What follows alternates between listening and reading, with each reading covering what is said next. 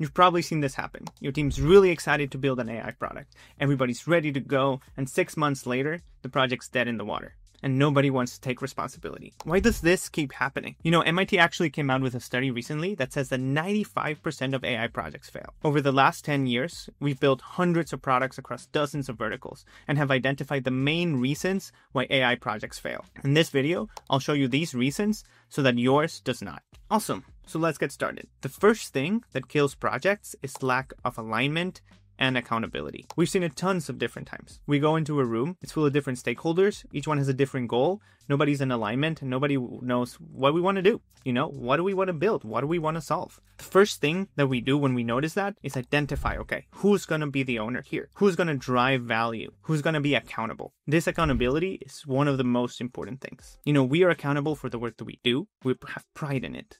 We love it. At the same time, the project owner needs to have that same fire, that same accountability to say, hey, I own this. My work performance depends on this. I love this. I own it. If you don't have that, there's no responsibility. If everybody owns something, then nobody does. So don't lead by committee, lead by example. At the same time, you have somebody that's accountable for it. That person needs internal buy-in, right? Nobody's going to own a project in which the CEO or the CFO or the board does not approve. See, you need to make it clear. And when somebody is accountable, the board, the CFO, whoever it is behind them. A person will not take accountability of a project unless there's actual support behind them. So that's it. That's reason number one, lack of accountability. Before we get started, I'm Francisco. I'm the head of project strategy here at AA Studio. I got my PhD in machine learning from Princeton. Then I went into the startup world. And now I work with hundreds of C-level executives and founders to make sure that their tech projects are successful. So let's get started. The second thing that we look for that's a very high indicator of failure in AI projects is that it's driven by hype rather than by a real problem. You're going to hear me say this across all my videos, but there's a reason for that. Not driving value is the main problem in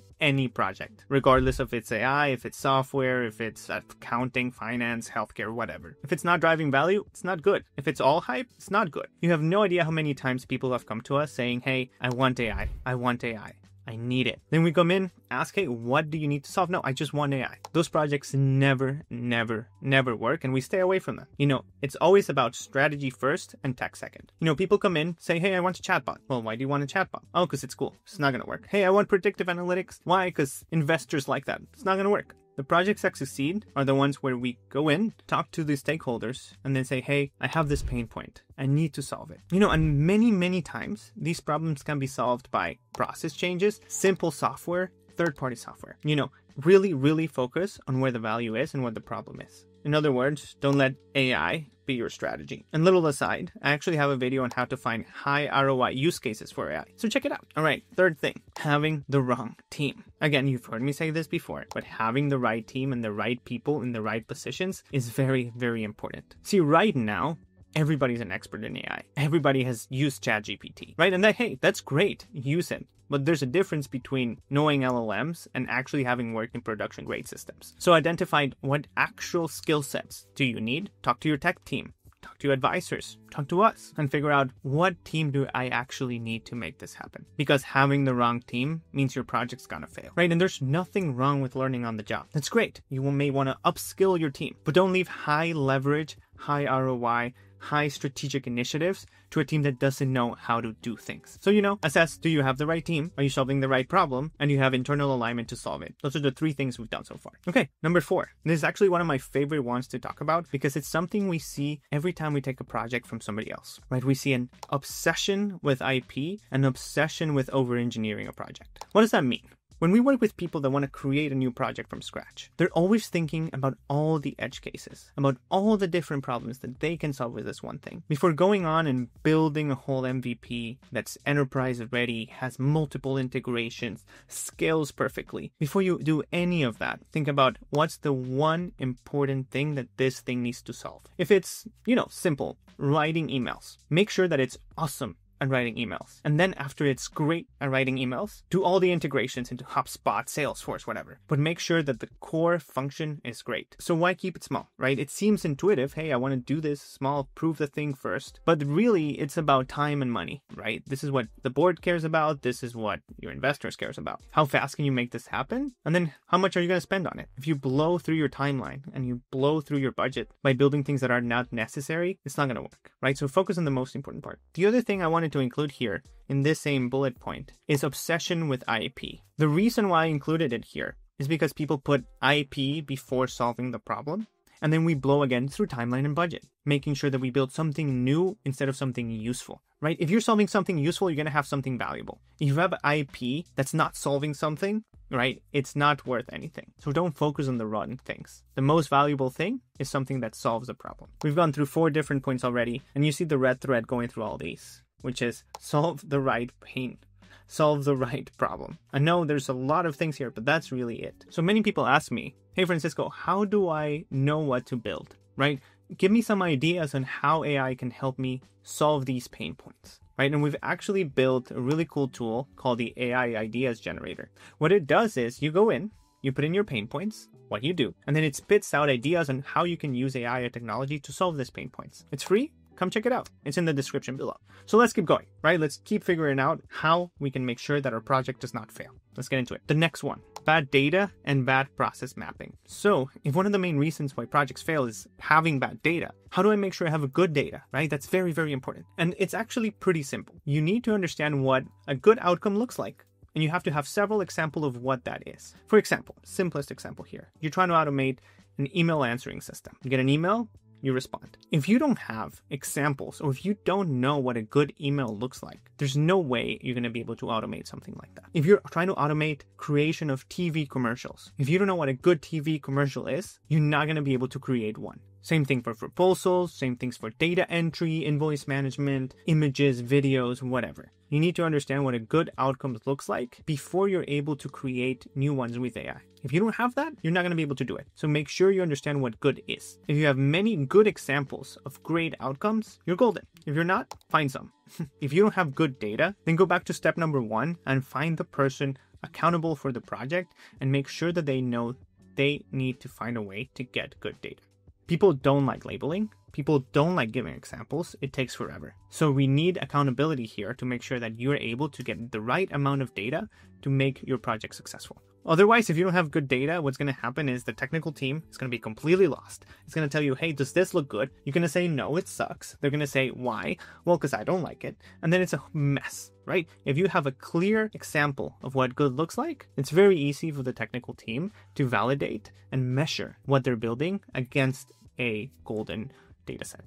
But also, you need to have good process mapping.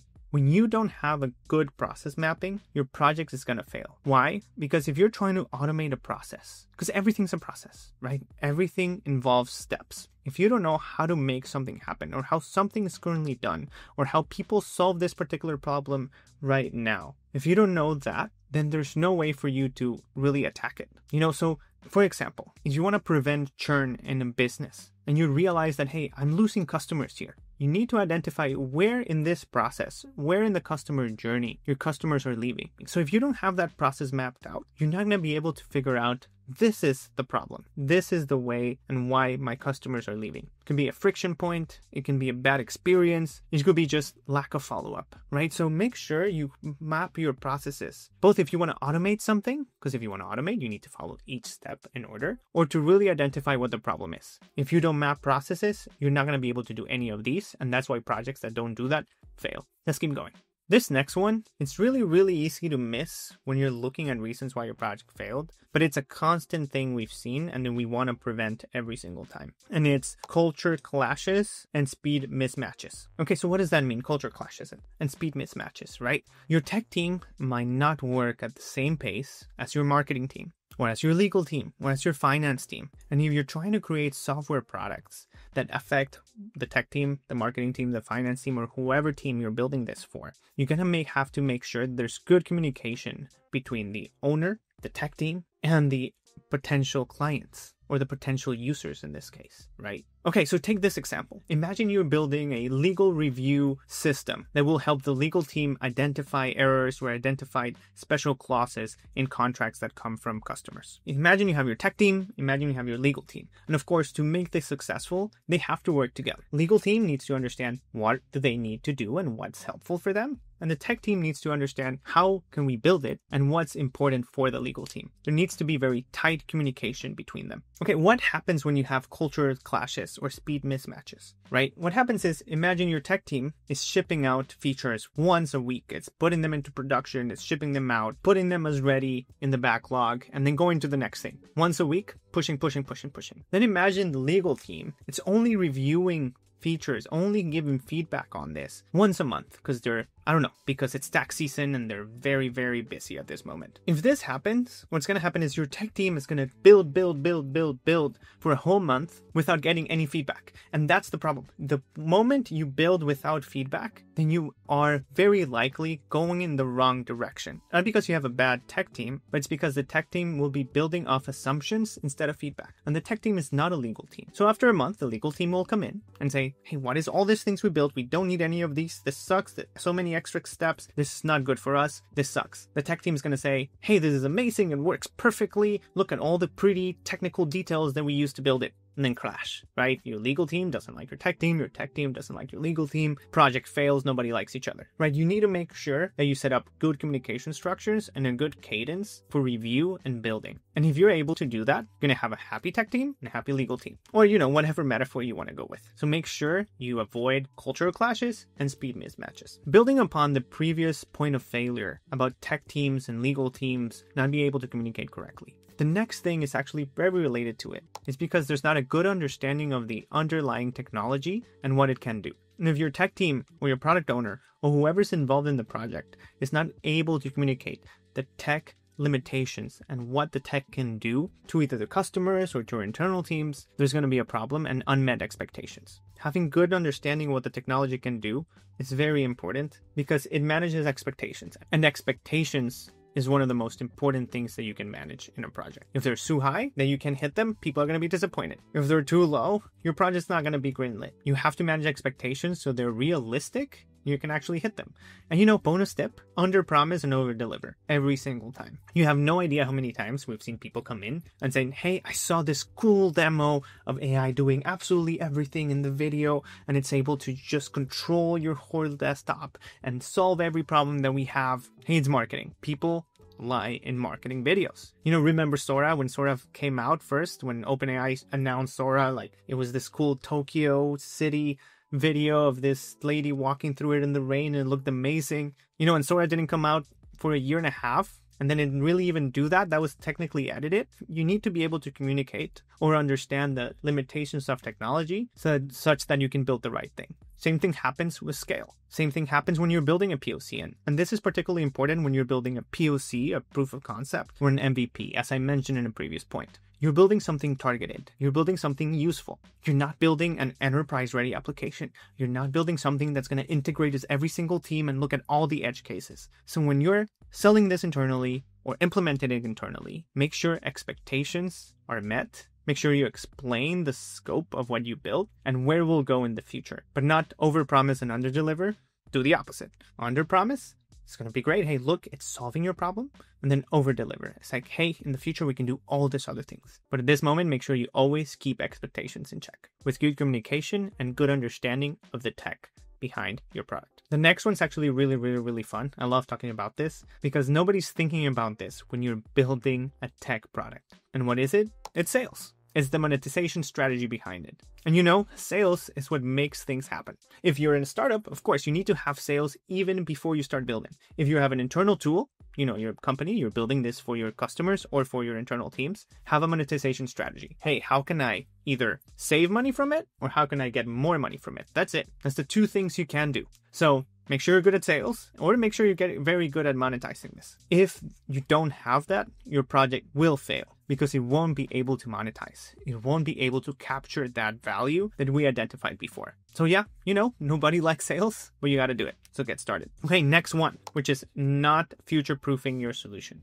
Everybody actually thinks about this a lot. You'll be surprised. Everybody's already thinking, okay, how can I prevent whatever I built to be obsolete in the next year, right? And again, you've seen it so many times. GPT-5 comes out, kills 100 startups. That's why they failed. They got replaced by a better model. They were solving a problem that was so easy to solve that just another model was able to do it better than them. There's this really famous example of Bloomberg, the finance giant in New York, saying, hey, I want to build a large language model for myself. They spent hundreds of millions of dollars on this thing. This was before GPT-4 came out. They built their own LLM based on internal documents and finance analysis and all these different things. They spent millions of dollars on this thing. And then GPT-4 came out and it was better at finance than they were. Not future-proofing. Which also, if I were able to translate this, I would say projects are not future-proof because they're trying to be something that they're not. What does this mean? Bloomberg thought they were an AI large language model company, not a financial tech company. Stick to what you do best. Unless you are OpenAI, Anthropic, and have billions of dollars, you're not going to replace these big companies that all they do all day is build large language models. Focus on your core use case. Focus on solving that problem that you identified. And if you're able to do that very, very well, no matter which model, no matter what comes out later, and you're able to solve it correctly, it's not going to be replaced. So in a way, you future-proof your projects by making sure you're solving your right problem here. What if I'm solving the right problem, but also I'm not future-proofing? Okay, this is where you go in and actually create a model-agnostic architecture. And I don't want to get technical here, but the idea is don't over-rely on a particular model or a particular technology if you don't have to. Make sure that whatever you build, then you can integrate third-party solutions that come up over time. Don't become overly dependent on one particular third-party library. Why? Well, because again, if GPT-6 comes out now and you're all dependent on, GPT-5 and everything's hyper-personalized to that, you're going to have a problem. Make sure you're always building something modularized, ready to go, especially now in the AI world. Understand that you're solving the right thing. Again, thing I say all the time. If you're solving the right thing, you're always future-proofing your solution. And then also make sure you know what you are. You're not OpenAI, you're not Anthropic, you're solving other problems for people. So make sure you solve them very, very well. And that way, the next model is not just going to replace you. All right, last one. This actual one, it's not surprising. It's actually pretty straightforward, but it's very, very important. And it's one of the main reasons why AI projects fail. And it's weak KPIs. You need to understand what success looks like. Is it customer adoption? Is it revenue created? Is it time saved? Is it something else? If you're not able to articulate this from the beginning, your project is going to fail. And that's why, when we work on projects, those are the first things we identify. What does success look like? And how can we measure it? There's this famous saying, whatever you can measure is what you can manage, right? And that's true. You have to be very clear with everybody involved on what success looks like so that everybody's working towards that same goal. To that point, this is a huge responsibility and a huge pain point to define what that KPI is going to be. If you define the wrong ones, you're going to go in the wrong direction. Make sure you have a simple, easy to understand KPI that everybody's going towards. Otherwise, your team's going to build the wrong thing, everybody's going the wrong way, and you're going to have a failed product. Okay, guys, so we've actually gone through the main reasons why AI projects fail. We've built hundreds of successful products around dozens of verticals. So we know what we're talking about. If you have an idea and you want to take it from 0 to 1, of course, take this into account. But I have another video that's going to walk you through how to do that and make a project successful. So take a look at it. That's going to be linked somewhere in this video. Take a look at it, and I'll be waiting for you on the other side.